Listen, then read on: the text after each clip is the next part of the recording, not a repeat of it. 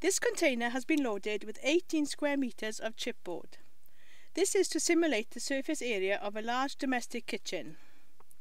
It should be remembered that there is only chipboard in this container and no synthetics such as plastics that would usually be found in domestic properties. When the heat is applied to the wood, the materials start to give off gases. At first, these gases will appear very light coloured. This is because it's the moisture being released from the material. This moisture is known as a passive. A passive is anything that will interfere with the development of the fire and can be moisture contained in the burning materials, moisture in the air within the room, or water applied to the fire.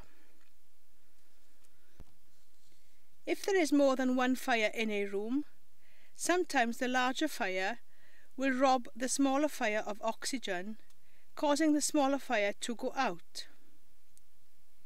Even though the fire appears to have gone out, the surfaces of the materials are still warm and still releasing gas. This means that the fire will reignite very easily unless the surfaces can be cooled. Once the moisture has been released, the gas will start to become darker. These darker gases are the flammable fire gases that will burn in a similar way to any other flammable gas such as propane. At this stage in the fire development, the fire gases will burn as they are being produced, as there is plenty of oxygen present. This is known as a fuel-controlled fire. As the fire gas burns, it gives off radiating heat that causes surrounding surfaces to decompose, thus producing more fire gases. This then burns, creating more heat, causing more surfaces to decompose, and so the fire grows. As more fire gases are produced, they travel along the ceiling and will burn as they get closer to an opening where there is more oxygen. These flames licking across the ceiling is one of the signs of a flashover. At this time you can see the layers within the compartment. The overpressure at the top, which are hot fire gases, the underpressure at the bottom, which is clean air being drawn in. These are separated by the neutral plane.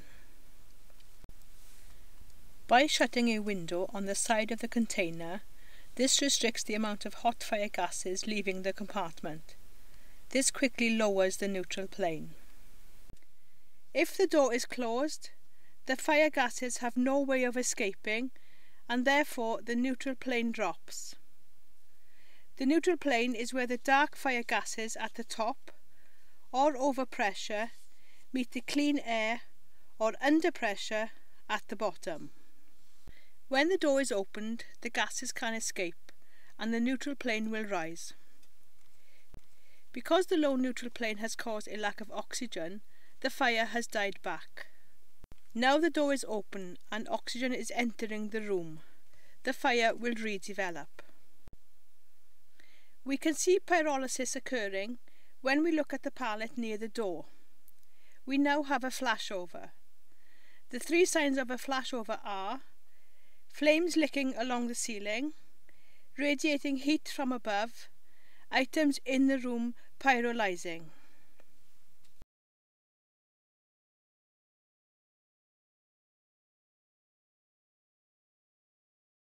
With the compartment closed down, the gases have no way of escaping and the oxygen has no way of entering. This leads to there being a fuel-rich atmosphere within the room, changing the compartment from a fuel-controlled fire to a ventilation-controlled fire. When a vent is made, the overpressure escapes with a great amount of energy and the air containing oxygen rushes in. The atmosphere within the room now dilutes back from a too rich atmosphere to within its flammable range. This allows the remaining gas to combust. This is known as a backdraft. We can see some of the gases being drawn back into the compartment when we look at the sill of the window. These fire gases are being drawn in along with the oxygen as the oxygen is drawn towards the fire. We have a backdraft. When a backdraft occurs, the fire gases will all burn off very quickly and the fire may appear to be extinguished.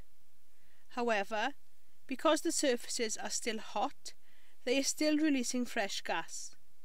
This means that the fire can redevelop very quickly. Crews entering the building should ensure they take with them suitable firefighting media as to be able to protect themselves if the fire redevelops. We now have a fuel-controlled fire, where there is plenty of oxygen within the compartment. This allows most of the fuels to burn as they are being produced. A fuel-controlled fire is more predictable as it can be controlled by cooling the surfaces to stop the production of gas. With the fire growing, more fire gases are produced. These gases now travel along the ceiling, searching for oxygen so that it can burn. Once again, we can see the flames starting to travel along the ceiling. With the container shut down, we can identify some of the typical signs of a backdraft. Gas escaping under pressure from gaps around doors and windows. This escaping gas may appear to be pulsing as a result of the expanding fire gas within the compartment. Surfaces of doors may appear hot. Windows may appear blackened, and we will have a low neutral plane. These are the signs that crews should be looking for when carrying out their dynamic risk assessment. It is worth noting that when a window or door is opened, a backdraft will not happen immediately. It takes time for the mixture of gas and oxygen within the compartment to dilute back to within the flammable range. The period of time will depend on many factors such as the size of the compartment, the temperature within the compartment, the amount of fire loading, and the size of the opening. Here we see that the fire gases will easily ignite and burn even though it is outside of the compartment on fire. When carrying out a dynamic risk assessment, the potential for a backdraft to occur should be judged and an appropriate plan of action formulated. The urgency of getting breathing apparatus teams into the building must be balanced against the degree of risk perceived. Where a high risk of backdraft is identified, consideration should be given to the initial adoption of defensive firefighting tactics. There may be times, for example, such as fires in a standalone garage or a shed, where it would be best to allow a backdraft to occur and then fight the fire defensively. By cooling these fire gases, we can prevent them from igniting. If the incident commander decides on the tactic of allowing the backdraft to occur so that the defensive firefighting can take place, then the incident commander must ensure that the ventilation of the premises is conducted in a controlled and considered manner with due account taken of wind conditions. Effective communications are essential to achieve this. Ventilation points and exposed risks should be covered by water sprays to reduce the risk of external fire spread.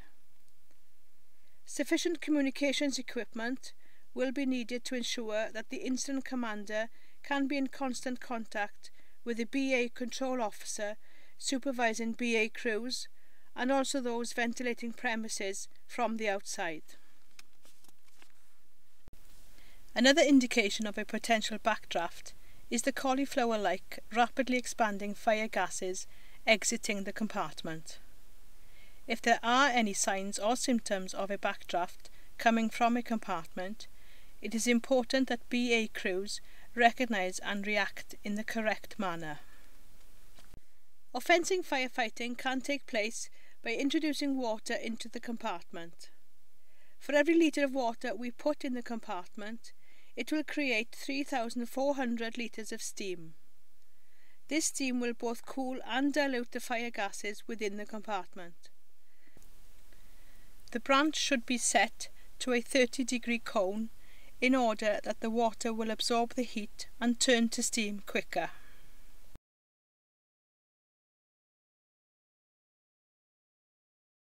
Water is applied into the compartment by number 2 cracking the door and number 1 applying 3 pulses of water into the compartment. 1 top, 1 middle, 1 bottom. The compartment is then closed down to allow the water to turn into steam. By observing the colour of the gas each time the door is cracked, the BA team can see when fire gases are sufficiently diluted. The lighter the colour of the gases, the more steam there is in the compartment. If the gases are still dark, then they are likely to be combustible. The time it takes to cool and dilute the gases will vary according to the size of the compartment and the temperature within the compartment. The problem we have now is that because of steam, visibility within the compartment will be very poor. However, visibility can be improved by using negative pressure ventilation.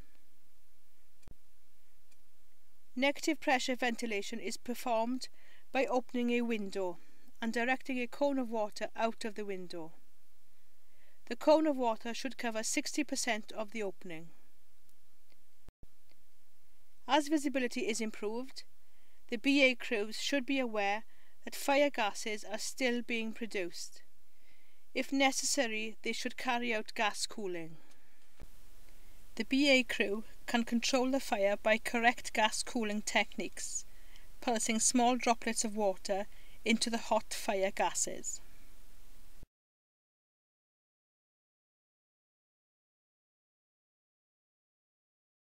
When it is safe to advance to the fire, the BA team should use a cone of water to cool any hot surfaces. This is done by using the branch to paint a lazy S over all the surfaces in order to stop pyrolysis taking place. This is known as indirect cooling. Water can now be applied directly to the seat of the fire to extinguish the fire. This is known as direct cooling. We can see how small an amount of water was needed to gain access into the compartment.